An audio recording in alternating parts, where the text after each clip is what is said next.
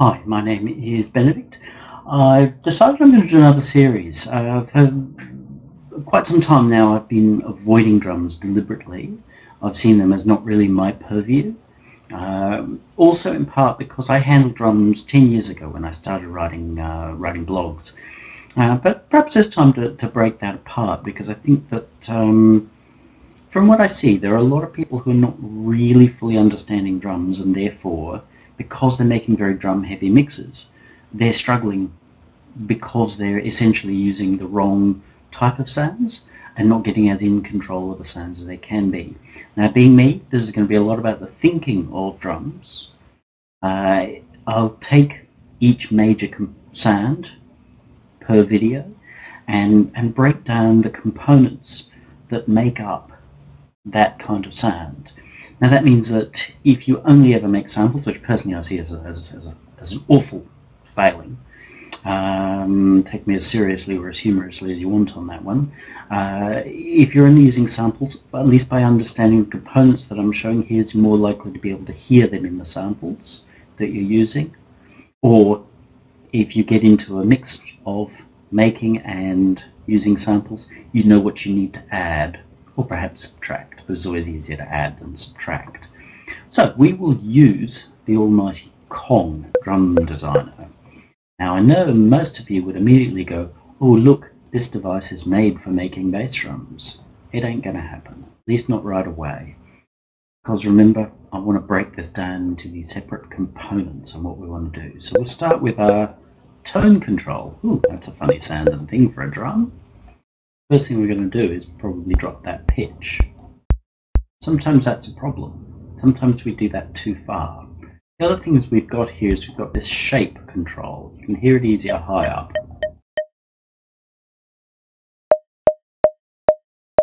So if we increase our decay,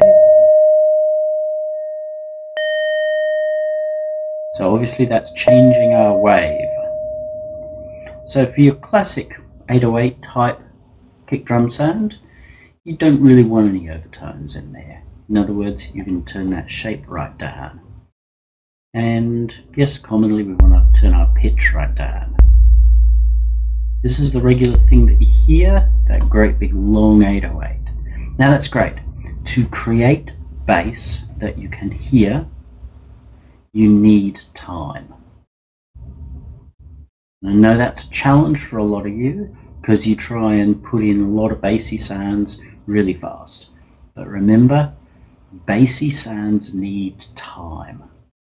So you can hear how bassy this is. Boom. Ooh, the meters are really loving that. Boom, nice and bassy. But let's pull this right back so it's really short.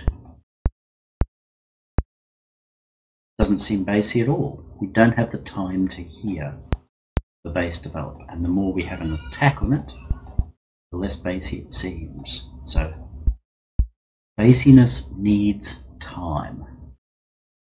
And also notice how this seems a lot quieter now than when we let it speak out. If we look at those meters, the volume difference isn't really a lot. They're essentially the same. So that proves to get bassiness you need time, which is why traditionally your hip-hop mixes were relatively sparse on the top end and they left a lot of space for those kicks and subs to work in. So if you try to do something like a death metal mix and work in a lot of bass, you're really going to struggle with that quite tremendously, because it's such a fast style.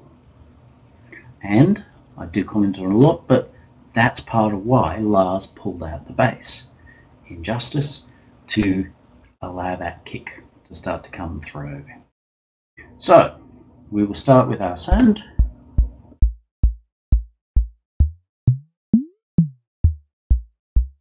Now kick drums don't all have to be super low.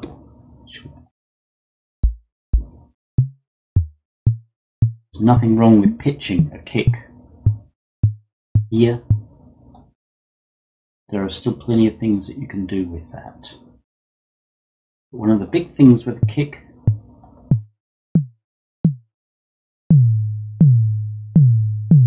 is this, the bend. So if we're working with a normal synthesizer, we'd have an ADSR envelope wired up to the pitch. We'd be sending the pitch high at the beginning of the note, fading off as the note goes through. That's all this is doing. We can set how long that decay takes.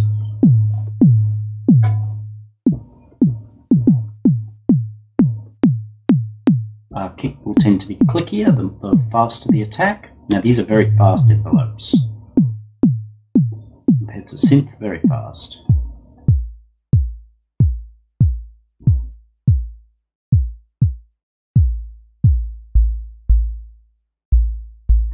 Absolutely nothing wrong with, and this is your called mini pops type sound, of having just a tone.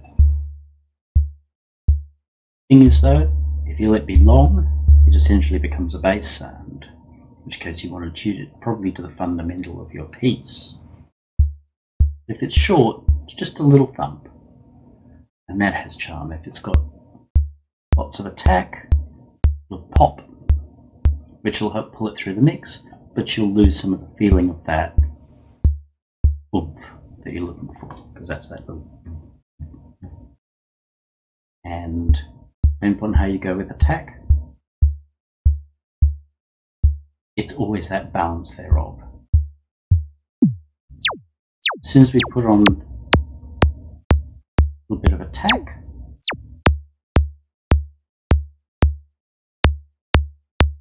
this is that classic Kraftwerky zap sound, which normally will be higher, but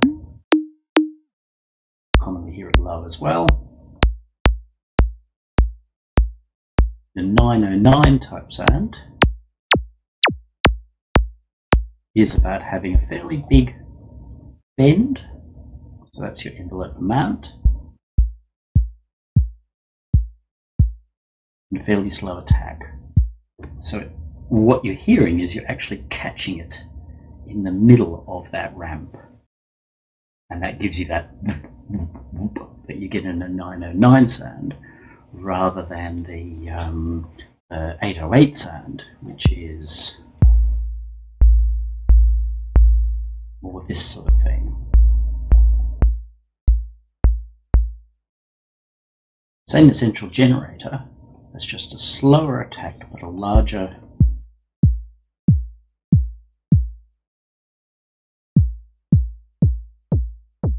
and if we start to add shape, it's basically turning it square wavy, you start to get that overdriven sound, which is essentially just adding more tops to it.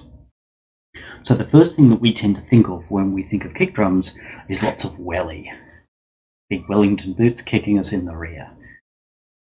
And while that can be a very important part of the mix and how we handle kick drums, bass drums, it can also become a real liability, because to get that bass, remember, it needs to be long. So if you're working pretty fast, the fastest being that classic death metal egg beater type thing, the double kick drums, and you're producing a lot of bass, therefore time, it's okay once in a while with that sort of sound, but it's not going to work in a complex mix. So you have to pull it back, and that's when we start to have to compromise. And drums are always about compromise. Mixing is always about compromising as well. So in the headphones, that sounds like a pretty reasonable start to a mix for a drum. Obviously, it's not in reference to anything, so we'll look at different types of how we can put together drums, including, even though I won't use any, including the basics of acoustic drums as well. But that's a pretty classic drum machine type sound. We can raise its pitch a little bit, tune it. That'll also help give it a little bit more cut through the mix. Work in your mix on that, not in solo. There's a situation where I'm working in solo, so nothing much has much reference to anything, but I am using 30 years of mixing to add to this as well. So we've got a kick sound. Now we need to pull this through the mix. There are essentially two ways that we can do that. First one we'll look at is with noise. This noise generator has a little click generator as well. I don't love that.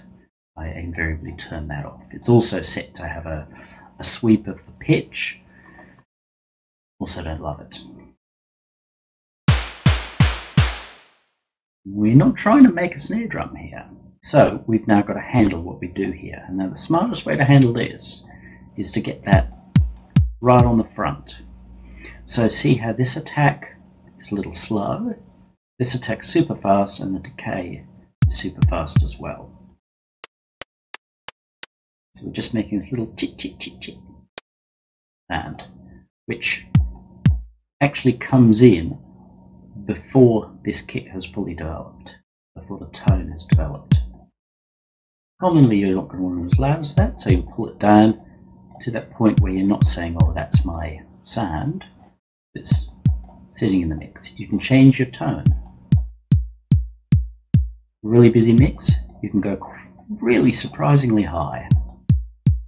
Now, in the drum machine days, it was very, very common. If you listen to classic 80s stuff, not Knight Rider crap or retrowave, but listen to real classic stuff from 79, 80, and listen to drum machines, and you'll commonly hear that the kick drum, which is a pretty small sound, has a hi-hat layered on it. The two commonly play together.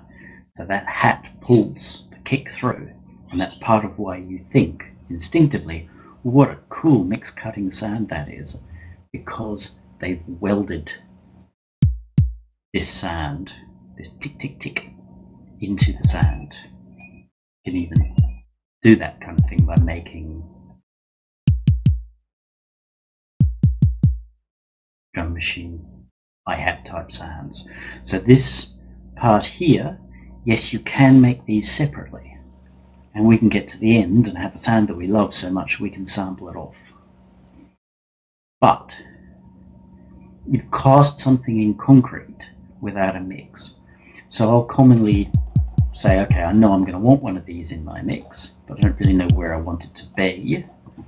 If I'm starting my drums with a sound in my head of what I want them to be, then yes, I'll say, okay, well, this is where I want this to be.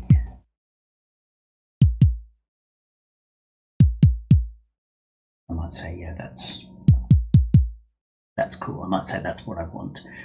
But this will get adjusted. This bit, more than anything else, will get adjusted when we go into the mix.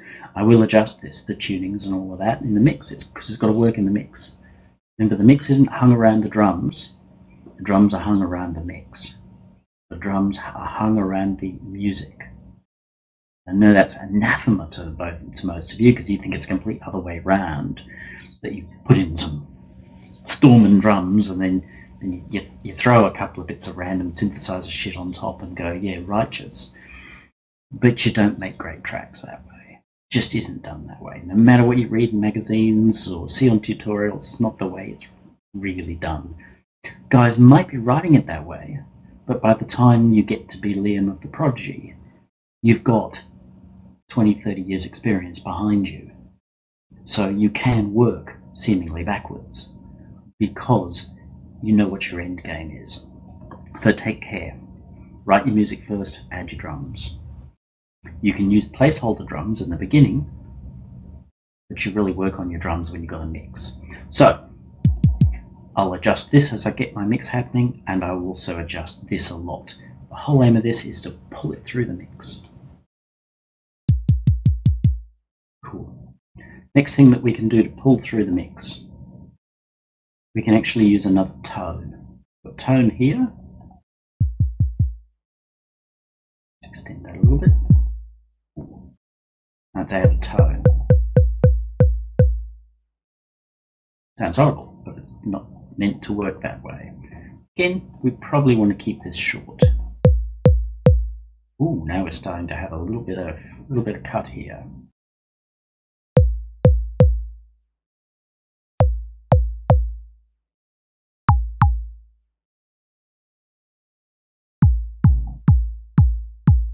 No doubt you've heard this sound before.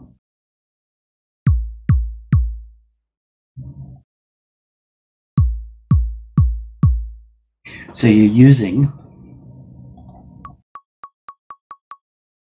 a little kind of sound on top, exactly the same as we did with the noise sound,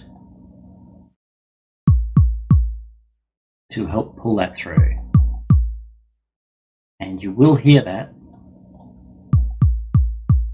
quite a lot. So when you listen to tracks and you think, what an interesting sounding kick drum, they've done that.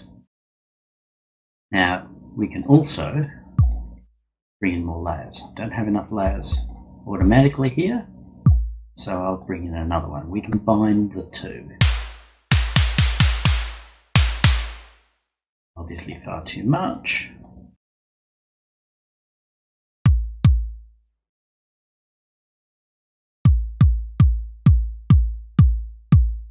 Cool. See, so we've got 3 layers now.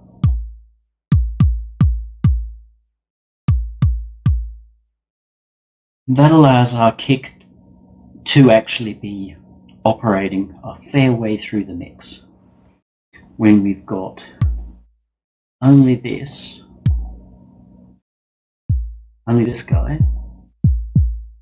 it's operating right here underneath the mix, and that's in many ways great. When you mix it right, that's the nicest and the easiest way to do it. However, because we all want bigger sounds, this has now got it operating twice in the mix. You tune this either to purely poke a hole through the mix, so where there's naturally a little bit of a hole in the mix, you tune that. This one here gets tuned to that, just to poke that little hole in the mix. And then you'll hear it, and your brain will attach it to the other sound and pull it through. Or, of course, you can make the whole sound bigger by adding a little bit of noise, so it's spread across the whole range now. There's a little bit of something that's kick drum the whole way through. A very good way to be able to pull your sound through where you want it to. There's another trick that we can use here as well. We will send this through the bus effects first. So at the moment, our whole sound is going, just for people who aren't big on reason, we're taking these 2 sounds and we're putting them into the bus effects. So it's not being used as a send effect, the sound's going to here, which means it's going to go to here. Our friend, the EQ. Now, I know what most of you are going to do when you get an EQ. You're going to go, ooh, kick drum.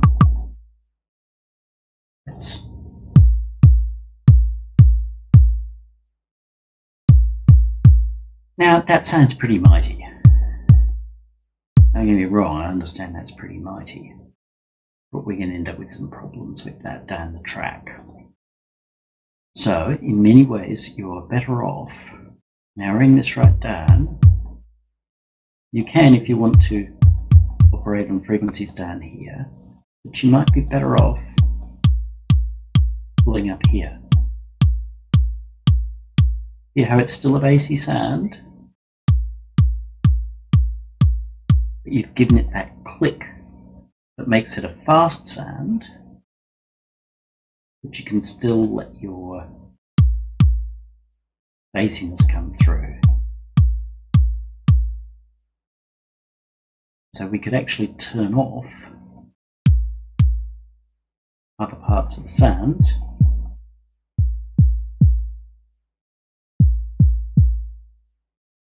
It's hard when we don't have much in the way of overtones.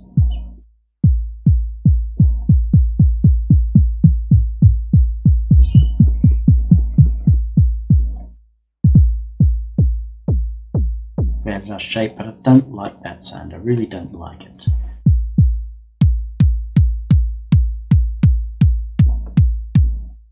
Hear how that's giving us a little bit of the same sort of effect as having this tone in.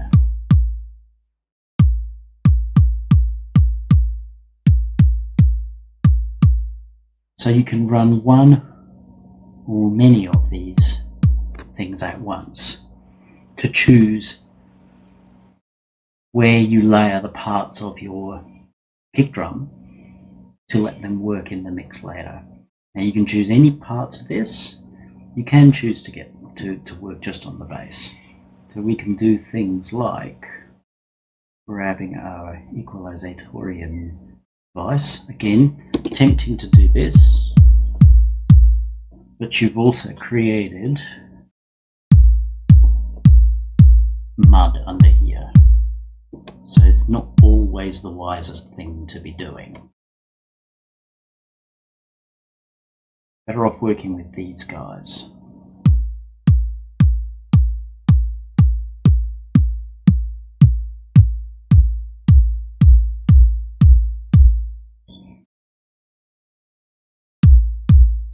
Similar, but less here. Now I know we can get in and do this, but why solve a problem when you can avoid creating it in the first place? Consider that. Don't create a problem if you don't need to. So we can create oomph there.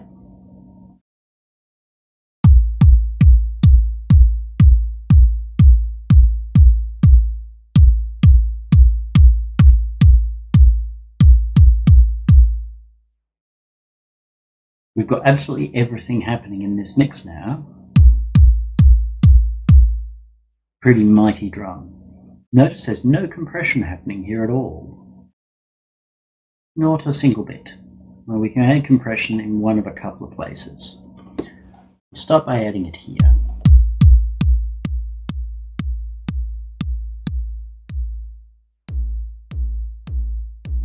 You go too short and you attack and release. We start to add distortion. Makes the sound cool when it's soloed, but notice it also makes the sound longer. Because what we've done is we've added, rather than the tick just being on the front of the sound and it trails off, we've now got effectively noise running the whole way through the sample or the sound. If that's what you're after, brilliant, you're doing a great job, but be careful. So notice here, the longer the release, the more we're just emphasizing the bit on the front. I turn up my volume here, the compressor is turning it down as on the peak at the beginning and then allowing the volume to be up high. So it's only controlling the very peak, which is essentially making the sound seem larger, longer. Not necessarily what we're after, because we're really after cut. You can do that.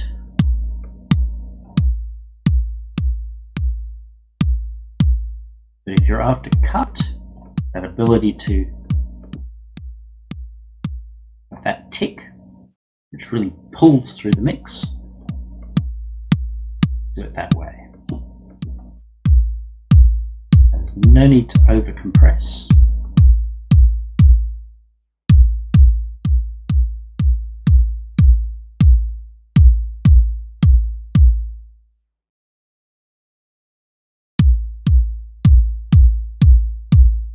Sounds great on its own, but the whoop part of it is coming after the attack, which means that the sound needs more space to operate in.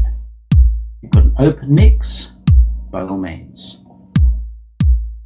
But here, we've got the attack, the tick, and we're turning the volume down as it's starting to oomph, which means that we kind of hear it more in the front end. So that's compressing.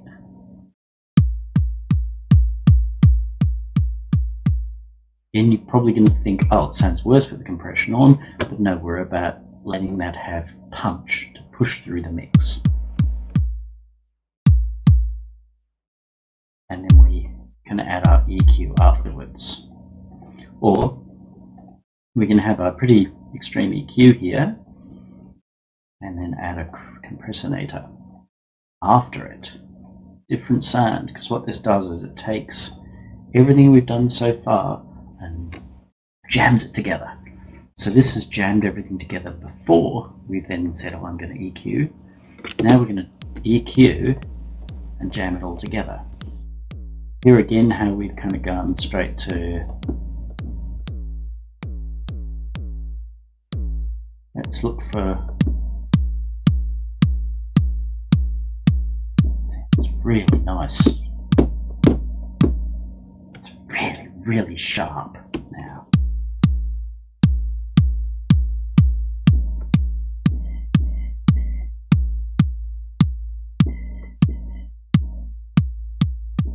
So we need that to cut through the mix.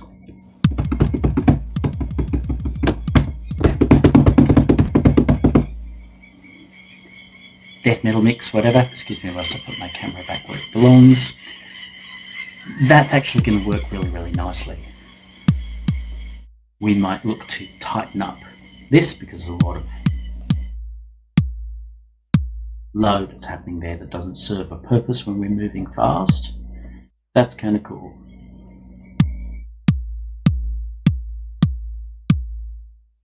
Now we might not want to be attacking it that hard.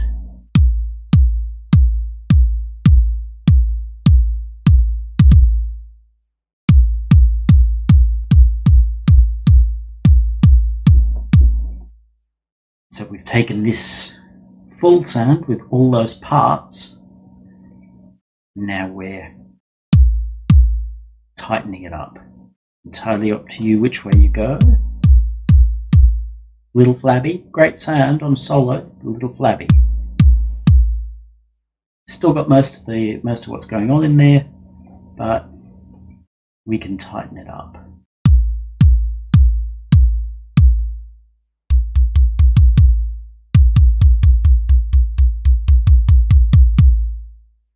Quite a versatile sound.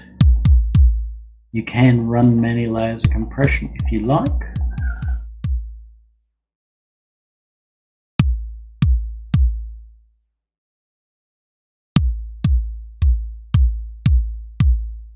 But understand, after a little while, if you're compressing on top of compressing, you're getting some pretty extreme results.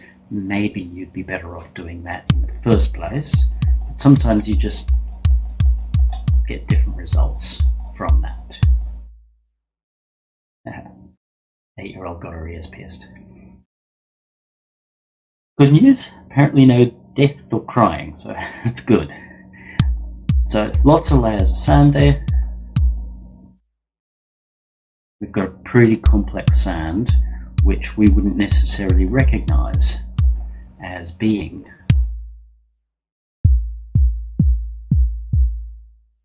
groceries. A drum machine sound.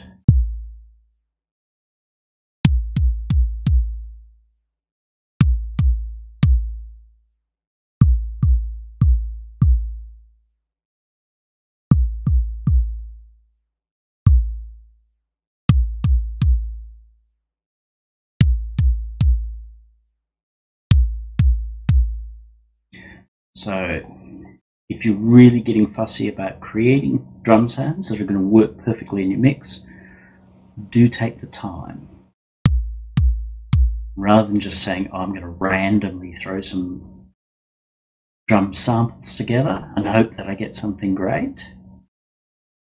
You can do that, but why not say, okay, I'm going to pull it apart and I know that my kick drum has a tone. That's its basic sound. So if you get even a piece of cloth, say like a bed sheet, and pull it a little bit tight, and then boop, boop, boop, boop, boop, you'll start to hear that tone. That's the skin on the kick drum. So when you're kicking it with the beater, you're actually hearing that skin, and that's your main tone there.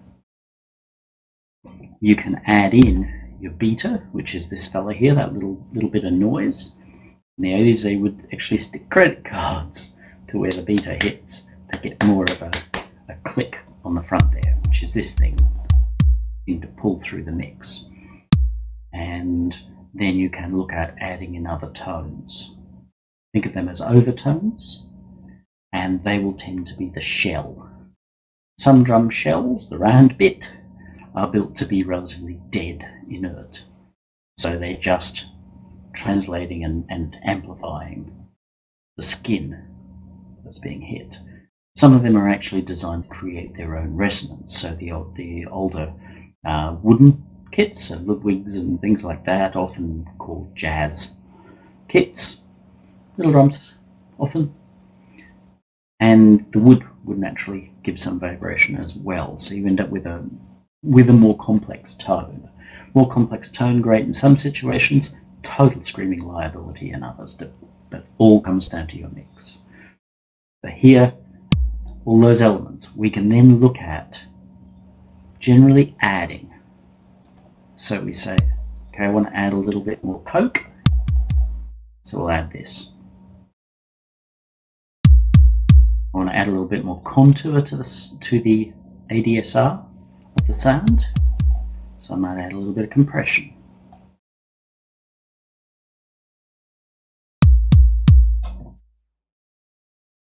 We can change the tone of our sound. Generally try not to pick out more than 2 bits that you're going to highlight, and you generally need to highlight those 2 bits quite a fair way from each other. If I were to do this,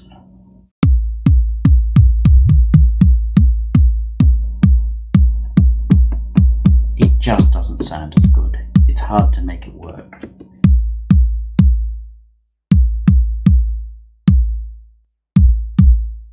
But that's not dissimilar from having a wooden shell around your sound. Obviously a little bit more complex than that. I mean, we could get into multiple boosts through here. Like we could say, okay, that's going to be 60 hertz, that's going to be 120 hertz, and there's going to be another one at 240. So we're actually creating our own overtone series there, which you can then say, okay, that's part of the wood of my sound. By all means do them, but if you're worried about losing clarity, is mostly what we're after,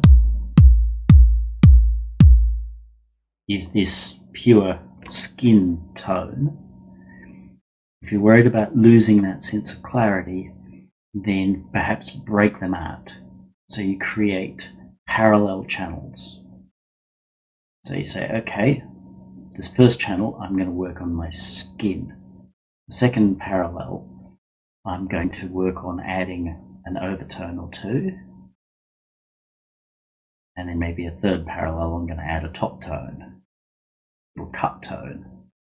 And then you can put them back together, and you're probably going to want to compress them in that bus just so that they glue together. Because if you've got a lot of very separate work, like you've pulled each part out separately, then you probably need to gel them together again. Otherwise they may sound kind of like, oh, you've got this here and you've got that there, and how do they belong together?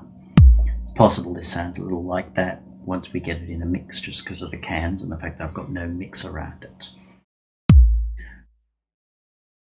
There's an awful lot more you can get into with drums, but just remember, whenever you're looking at your drums and looking at getting them through your mix, look at these components. Your skin tone, like your core fundamental tone, any overtones that you want to add. Each overtone that you add adds complexity. The simplest one to add being a little bit of noise.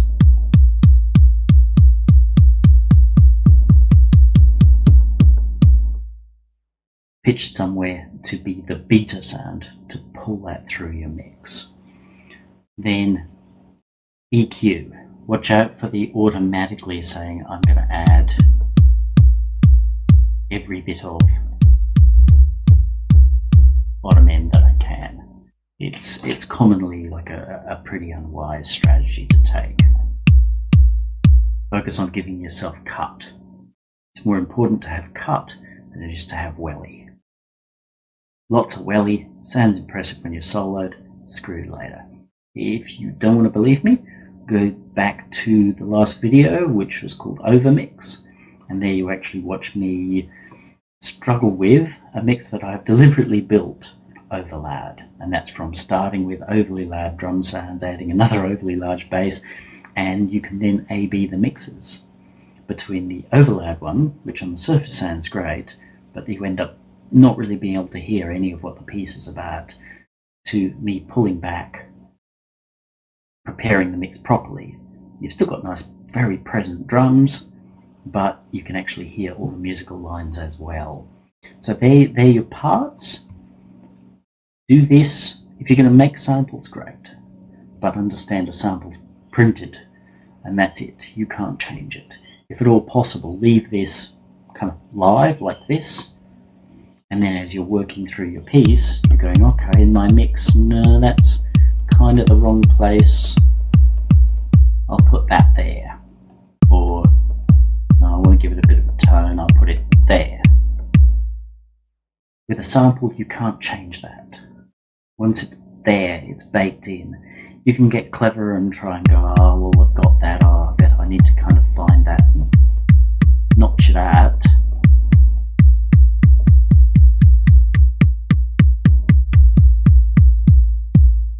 But it's not the same here. I can't really get rid of it because it's already baked in.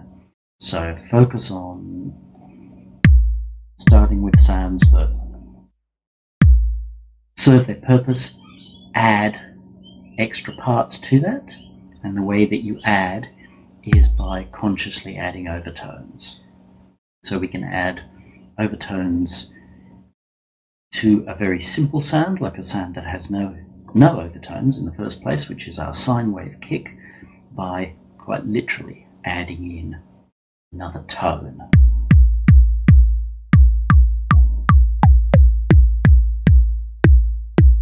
We can do that. Let's get rid of the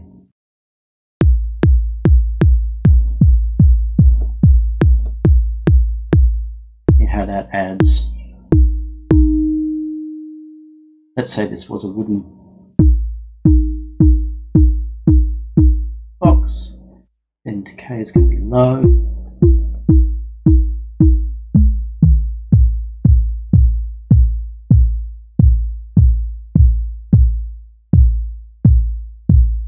Overall decay is too long. Bruh, no, look at a little classic Ludwig set or something like that. We've now got that complex type sound. I'm not saying it sounds like a Ludwig, but we've got some of that feel.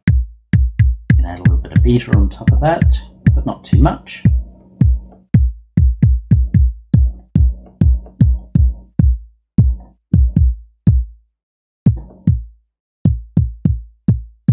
Then off some of our excessive EQ and compression.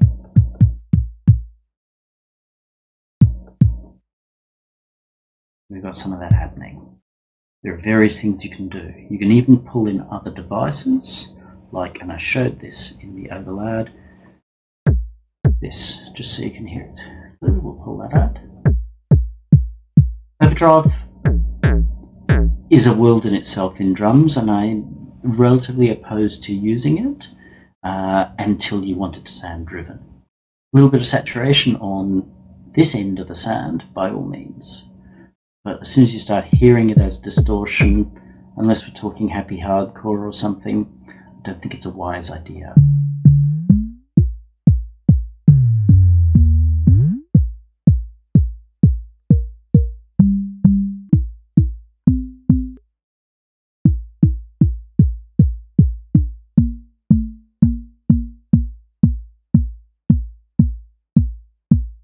Another way of emulating overtones.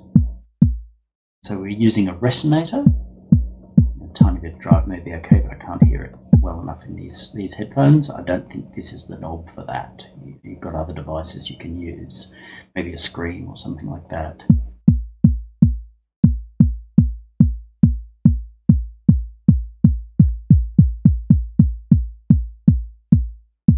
we can add a little bit of overtone with a resonator.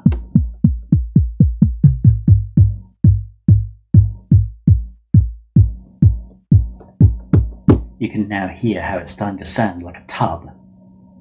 Is that a better sound for a techno mix? Oh god, no. It's a flubby tubby. We can pull our attack right down.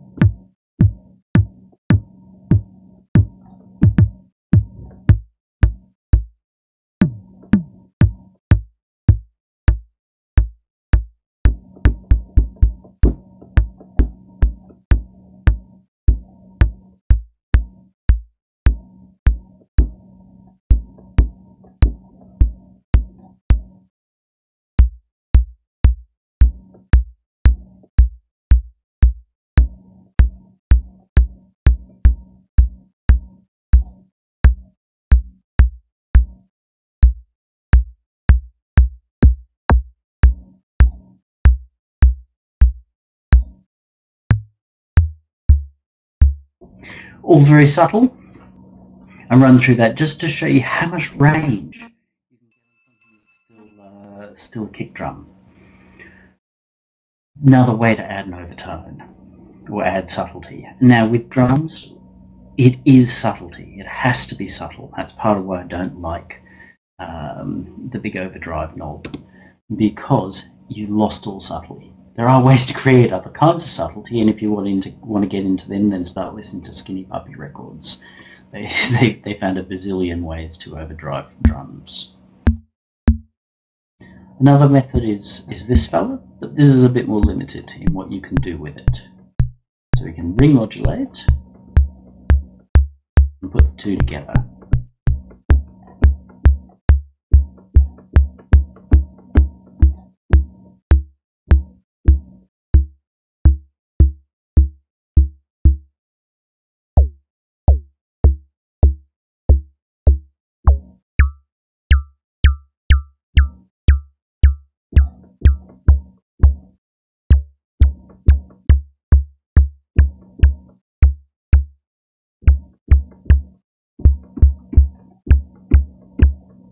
Just adding that little extra sound. Million ways to do this.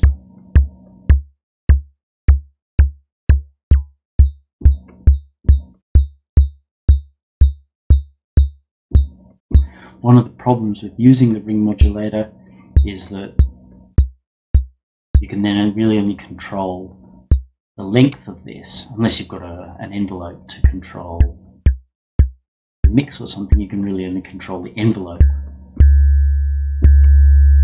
by controlling the decay sound of the original tone. So it can walk you into some corners if you're not careful, but we start to get a cool sound.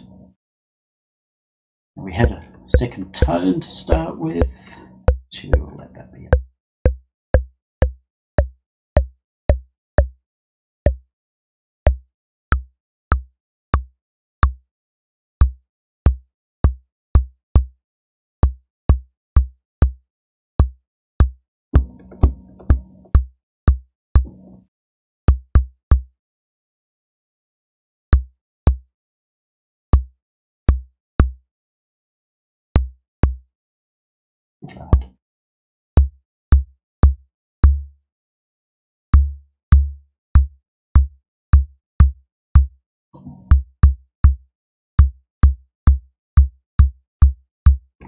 Okay, so once I've got my sound the way I like it, I'm assuming that's a sound I'm happy with.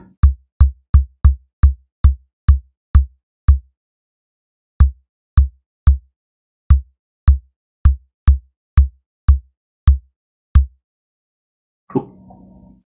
Fold this up. No need to have stuff in the way when you're not looking at it. We can then look at what we do. We'll quickly look at this. Obviously this changes the way our sound behaves quite dramatically. And that's all going to depend on the kind of drive that you use.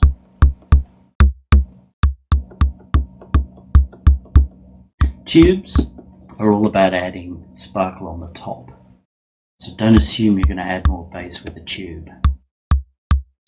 They're a great way of pulling things through. As you hear, this is really upped treble. You can then get into all kinds of ugly kinds of things to do to sounds, play with them yourself, but focus on your pulling things through the mix. The next thing is largely reverb. Cool, sounds like a basketball court. Useful in a mix? Probably not. I struggle to get useful kick drum sounds with balls. Entirely up to you which way you go.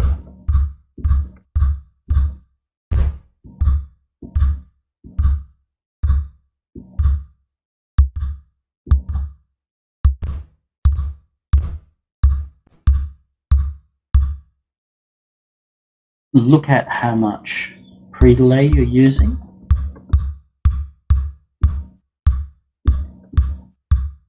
If I'm putting a fair bit of effect on a drum, I'll tend not to use much. Otherwise you start to get this effect.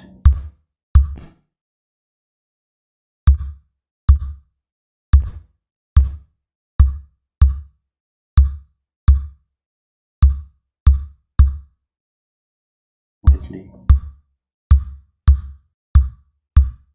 look at different shaped rooms, all comes down to what your reverb does. But the trick is very dry.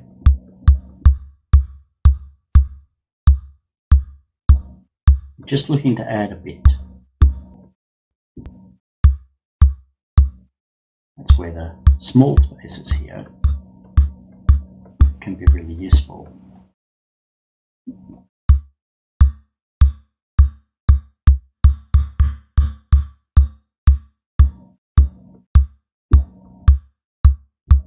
Tempting to say we'll roll off all the high frequencies.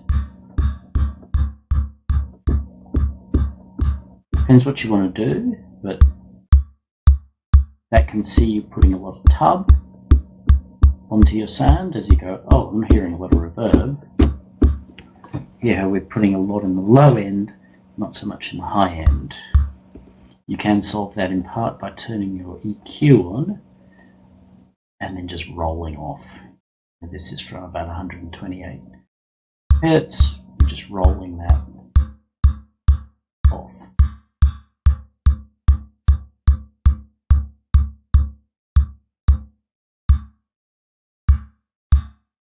So you can use that to control bass and treble and what have you.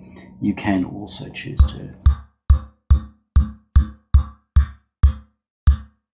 what you want to pull through. So you might say, yeah, I want to pull that through.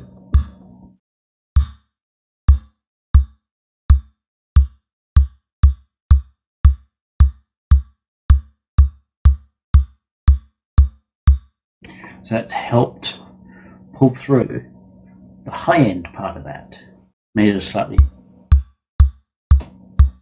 longer sound, which will actually help that cut through the mix without making the rest of the sound troublesome. Because we've got a lot of clicky on this,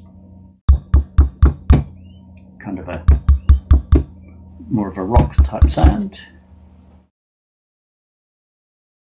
you can bake in your reverbs. You can do things like taking your reverb, putting a compressor after it.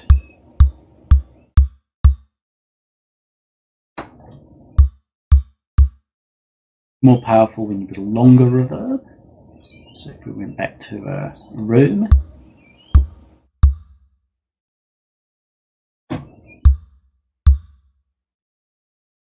way of tightening that back up. Really comes down to personal preference and what you're trying to achieve. That's probably the second way I would try it. First way is that reverb's generally about trying to create a space and have it sound natural. So you generally don't want to go processing your reverb, which can also do things like this. Then EQ after your reverb. All comes down to what you're trying to achieve. There is no particular rule there, but always ask yourself, what am I adding? And if you flip things from one place to another, like you see me just dragging things around, shift drag in Reason, then rather than just going, oh, that sounds better, take the few moments to think to yourself, why does this sound better? What's this adding to the sound? As opposed to what's it doing over there. So if it's here, we've got our compressed and reverberated sound, and then we're EQing it, which means we've tightened up our sound with our compressor. We've added in the reverb, which is a kind of a lively sound, so we've livelied it back up again, and then we've added in the EQ afterwards, which makes the sound even more lively. If we put this here, any EQ type processing that we're doing inside our reverb is processing this EQ as opposed to creating the sound here and then being processed by this EQ. It will sound different. Subtle, sometimes not worth the effort, but it will sound different. If we put this before our compressor, then it means we're saying this is our core sound, now I'm squashing you. So the compressor will be responding to these EQ peaks. Back here, it's responding to the raw sound, then adding these EQ afterwards.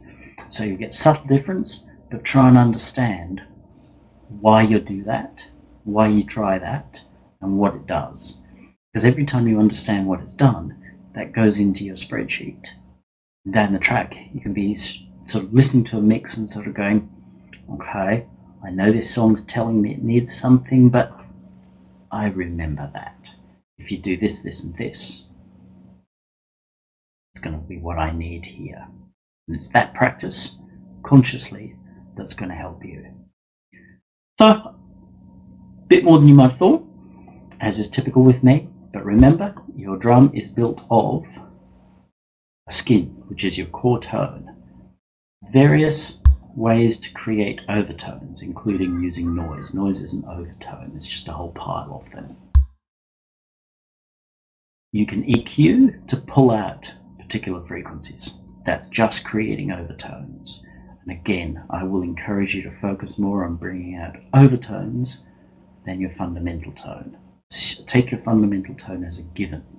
There are times you pull it out. Compression. Don't look at compression until you've got the core of your sound. Compression is about changing your ADSR, changing how that envelope shape works over time. Use it then to enhance what you've got, not to create. So you're adding something with your compression, not trying to get rid of things. You can use multiple layers of compression if you like, but would it be just as efficient to use one layer? You have to see what sounds right, but don't just say, oh, I'm going to add 57 layers of compression because I don't know what I'm doing. Because the key to that statement is I don't know what I'm doing, and you know what happens when we don't know what we're doing? We go arse over. We don't want that. All this is about learning not to do that. Then your EQing is again bringing out certain elements.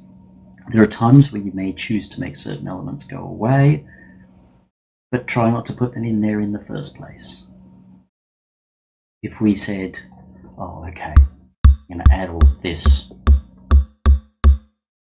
here, and then said, oh, geez, I don't really want that. So we've got this. And then went around trying to get rid of it. Yeah, how it's really not going away. So be cautious about what you add and that then gives you the ability to add the elements that you want. And if you choose the devices that you use carefully, you can choose how much of the element that you want.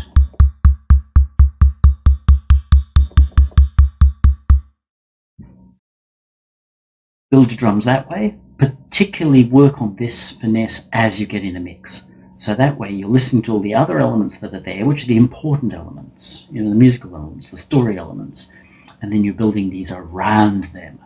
So you're not doing something essentially dumb, like saying, okay, I'm going to put an overtone at 320 Hertz, which just so happens to be the fundamental of your acoustic guitar that you don't want to roll off. So everything that you add, if you can add it sparingly in little parts, you can adjust it when it comes to the mix, and you can have very detailed, very careful, really built-in gelled sounds, which will sound tremendous in your mix. Next video, I'll have a look at snares. Thank you.